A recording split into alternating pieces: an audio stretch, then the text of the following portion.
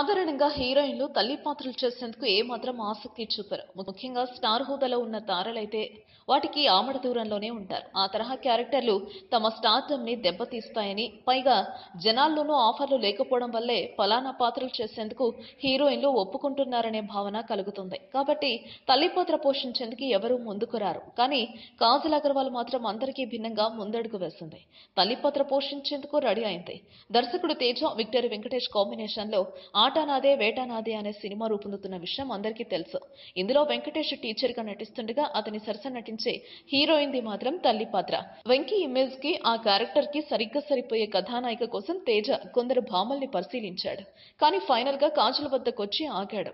కాజల్ అయితేనే బాగుంటుందని ఆమెని ఎంపిక చేశాడు. ఎలాగూ తనకు కెరీర్ ఇచ్చిన గురువు కాబట్టి కాజల్ ఖచ్చితంగా ఆ ప్రాజెక్ట్ ఒప్పుకుంటుంది. అంటే కెరీర్ లో ఎప్పుడూ చేయని తల్లి పాత్రని తొలిసారి ఈ అమ్మడు పోషించబోతోందన్నమాట. కాకపోతే ఇందుకు గాను అమ్మడు రెమ్యునరేషన్ బాగానే తీసుకుంటోందని తెలిసిందే.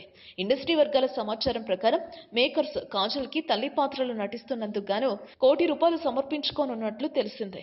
కాజల్ కి ఉన్న క్రేజ్ పైగా తల్లి పాత్ర కావటం, వీటితో పోల్చుకుంటే ఆ అమౌంట్ పెద్దదేం కాదంటున్నారు విశ్లేషకులు. ఏదైతేనే కాజల్ అయితే ఫస్ట్ టైం తల్లిగా కనిపిస్తోంది. ఈ వీడియోపై మీ విలువైన కామెంట్స్ ని మాతో షేర్ చేసుకోండి. అండ్ ఇంకో విషయం, సబ్స్క్రైబ్ చేయడం మర్చిపోకండి.